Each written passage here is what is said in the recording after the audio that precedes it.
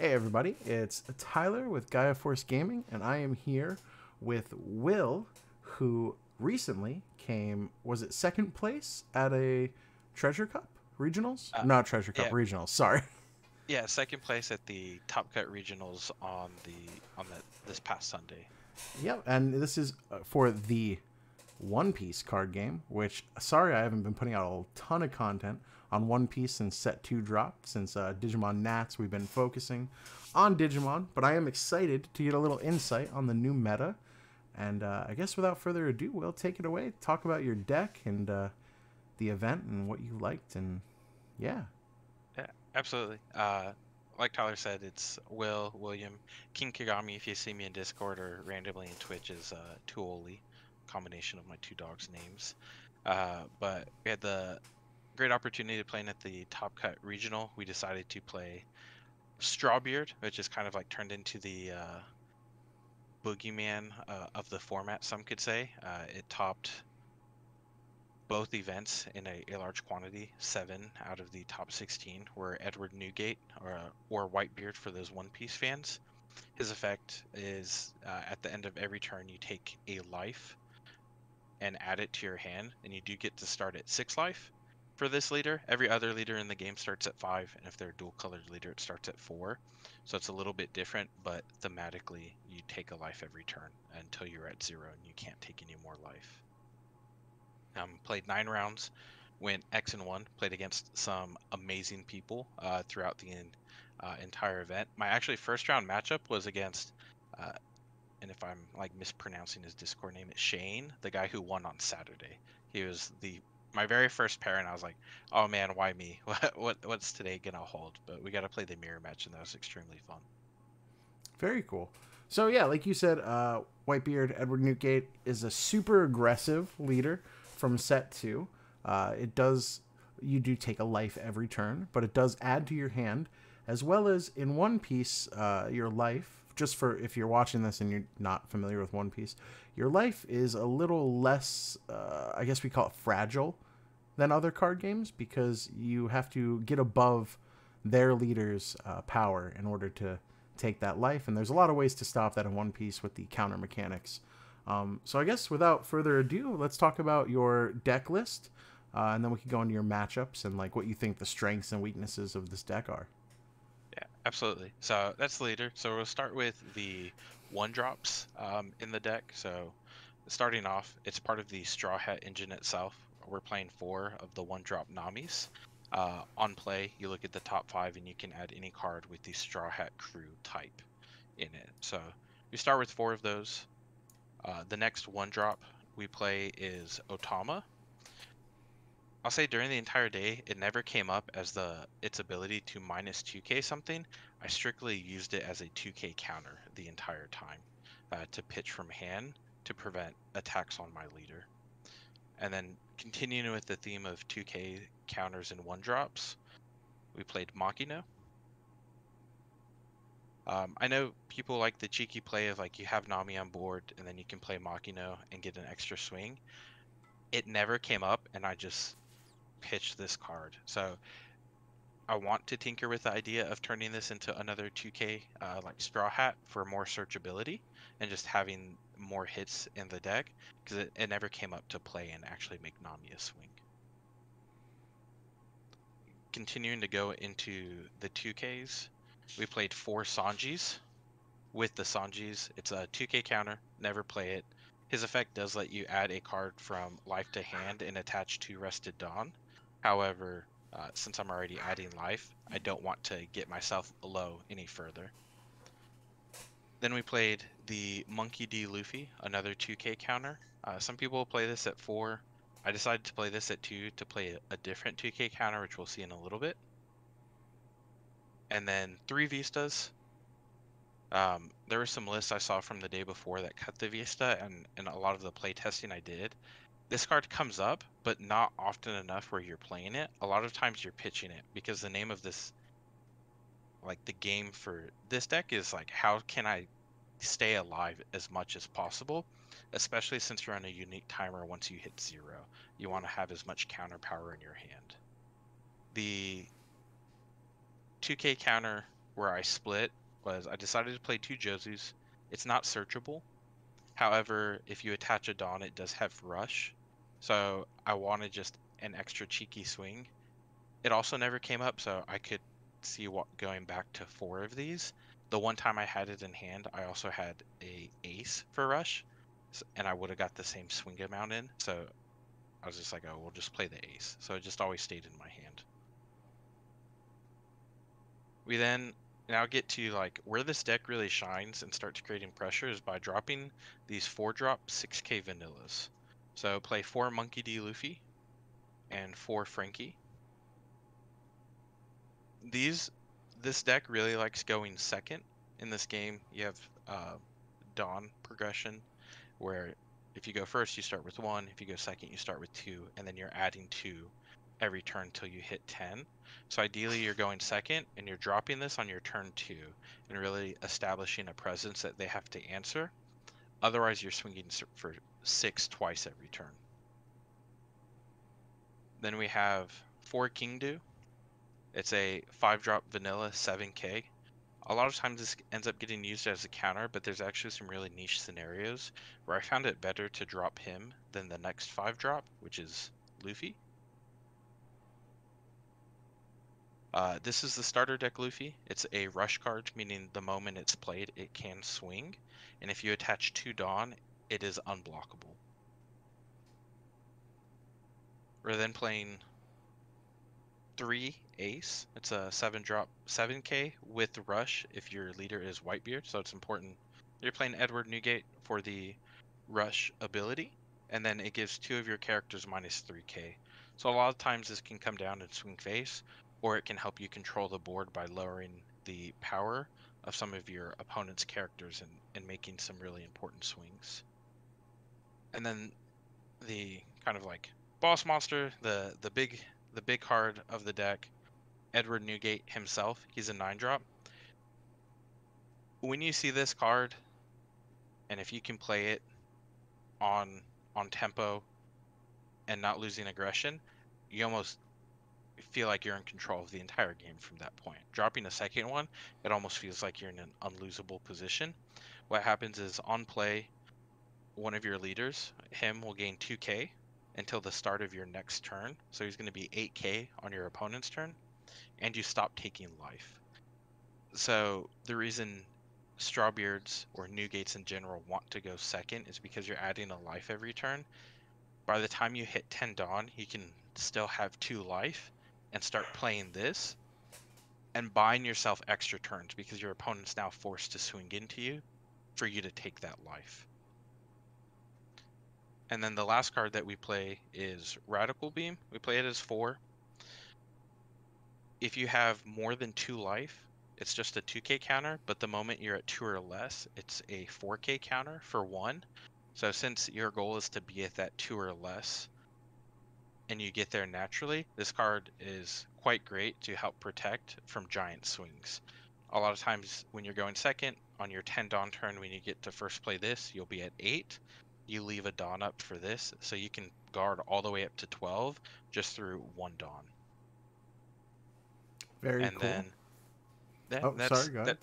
Oh, I'm sorry. I was just gonna say, there's nothing super crazy or different from some of the other lists that topped with this. I think the biggest difference from mine and those was just trying the Jozu out. The guy who got first place had a really cool had more Whitebeard cards in there, but in terms of like the traditional Strawbeard, that was the biggest difference I chose to take, and it really didn't come up. So I don't think it's a make or break card. It's if you don't have the 4 tournament Luffy's, you just can play 2 Josus or really any other 2k counter at that point. All right. Is there anything like going into a new event that you might change based on how the meta's developed or how your performance was, or do you think this list is the solid list you're going with? The biggest thing I would change, I'd probably cut the Makinos to play either Brooks or Usopp's. I don't think they necessarily come up in terms of playability. You could maybe make the argument for Usopp because if Black starts becoming a little more prominent, they do start playing some more option cards to like kind of draw. or not option cards, that's a Digimon term, event cards, or even the purple, but it's not even something worth like sitting on the board. You really just want as much counter power at hand at any given point to live through most of the swings, and it would just be searchable, where this one's not. But outside of that, I really wouldn't change anything else. There's like some hard staples in here, like playing the 4 Nami and the 4 Rush Luffy. Um, but yeah. All right. So what did your matchups look like for the day? What decks do you feel like this struggles against? What decks do you feel like it excels against? Yeah, so started the day off with a mirror match, Strawbeard into Strawbeard. On that one, it's a very interesting dynamic, and I'm still undecided if going first is actually better in the mirror, because I think it's really valuable to attach 3 Dawn to your leader on turn 2 and swinging 9k, and either putting that player going second on the same clock as you of taking life, or forcing them to counter out so they can like be at the 2 life on their 10 Dawn turn. And then I played 3 Kinemon in total. I know people probably don't think Kinemon is a rough matchup. I felt like that was personally the matchup I struggled the most into the entire day was Kinemon. All 3 matches, everyone came down to like the absolute final turn, and if I didn't math correctly on my swings, I'm losing on the crackback instantaneously, because there's a lot of like weird decisions about clearing their Odin or not. I played Zoro. That matchup is really determined by who sees Edward Newgate first. If I got to drop my Edward Newgate, it is so hard for Zoro to overcome the Dawn investment to reach 8k to get effective swings in. And then I played 2 Smokers. When playing black, you want to drop Nami to see more cards, but if you know you're playing against Smoker, it's a dead card in your hand. You really can't afford to play it, because it allows Smoker to swing 7k into you every turn, which is actually quite huge, because it's a 1 Dawn investment for them, and now it's eating into your 2k counters instead of being able to pitch 1ks and not taking life. So in that matchup, you just kind of have to say Nami's just a 1k counter and start playing the draw from the top of my deck and kind of hope I see the pieces I need.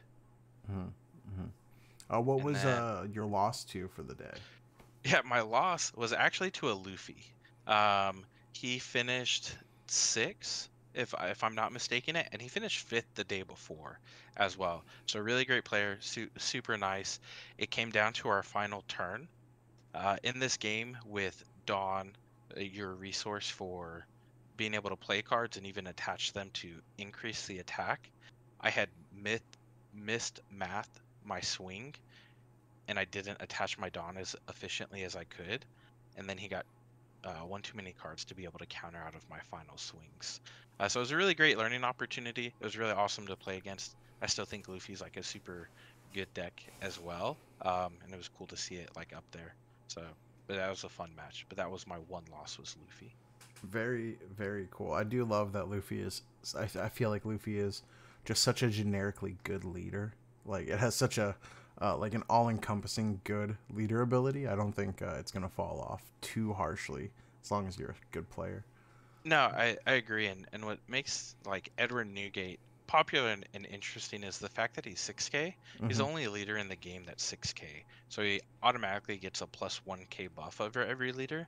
With Luffy, his ability to attach a rested Dawn underneath, lets him consistently be at 6k to swing every turn without messing up his curve plays, because he can just attach and still swing for 6. Where other leaders, if they tap out fully in Dawn, they don't get to swing at Edward Newgate because of the difference in Mm-hmm. attack. Yeah, yeah, and that's what made I felt Luffy really strong in the first set.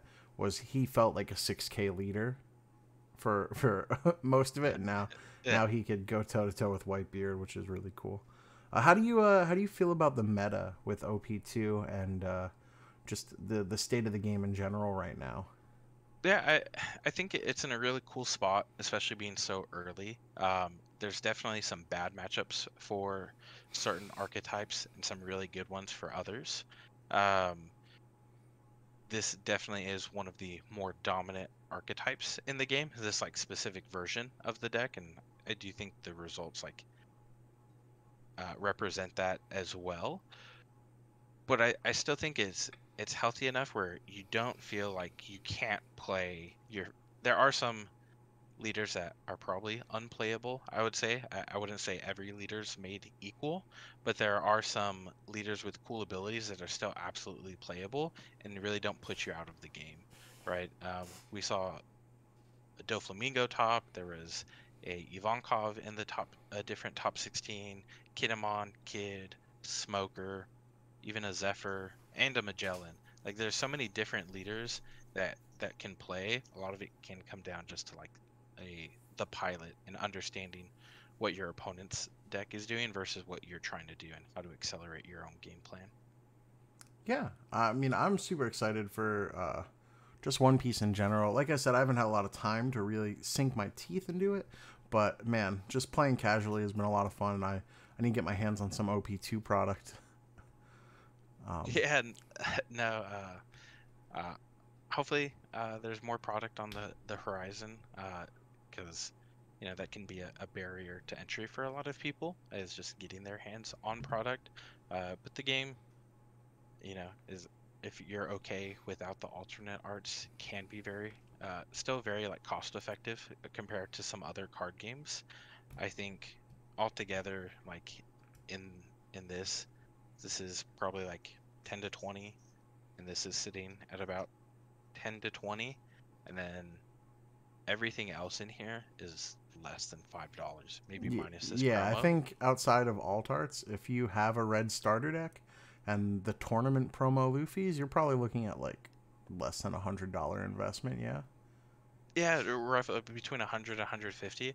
And again, I don't even think this is necessary. I never played it. I know there's people like, oh, I played Yeah, it it could be any going Straw Hat 2K counter, right? any Straw Hat 2K counter, So that could Usopp. be, like you said, Usopp's or Brooks or Yeah, Brook's a anything little like more that. expensive, so if you're going the budget route, you just play Well, I Usopp. mean, if you got the starters, you got them, right?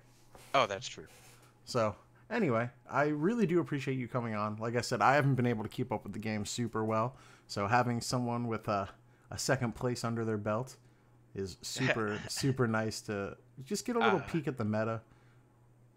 no, yeah, absolutely. And I'd say a big part of it, it's just like, and maybe I'm wrong, but I feel like a good part of it is just some days like you just run really hot. You see all the pieces that you need to see, and you don't get punished for aggressive plays that you normally may get punished for, right? And that Hmm. kind of just like a culmination of those things leads to this like, oh man, I was able to top. There's a lot of skill involved. I don't want to take away from anyone's tops or even my own top, but I do think there's that like 30-40% of like it was just your day to do extremely well and see what you need to see and not get punished for those like 50-50 plays where if it doesn't go your way, you just end up losing that match.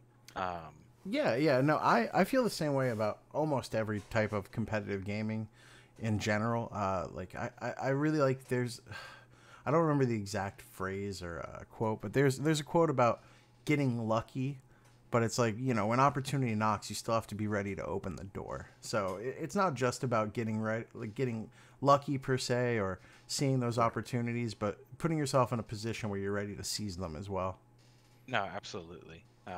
And it's really cool. Great community. Everyone I played against was extremely friendly and polite. So anyone who's like trying to play and don't have a locals, these online tournaments and locals that different communities host, such as Gaia Force Gaming, are great places to play and meet really cool people at any given time. Yeah, thank you for the plug. We are going to try and have more One Piece events once we get just like a day that works good for everyone. So that's going to be cool. But there are definitely resources online to play online. And I guess without further ado, Will, you have anyone you want to shout out before we wrap up? Anything you want to say? Any final words? Yeah. One, thank you for the opportunity to come on and kind of like talk about the deck and the choices. And then two, just want to Shout out Team Geeked Out. It's the local gaming store that I get to play under and play my locals at on a weekly basis. So huge shout out to them for having a community and giving us a place to play and play test and practice on a weekly basis as well. So yeah, that's really about it. And again, thank you for the opportunity to come on here. Of course. Thank you for coming on and sharing, you know, your little bit of insight and expertise with this new deck and this new meta.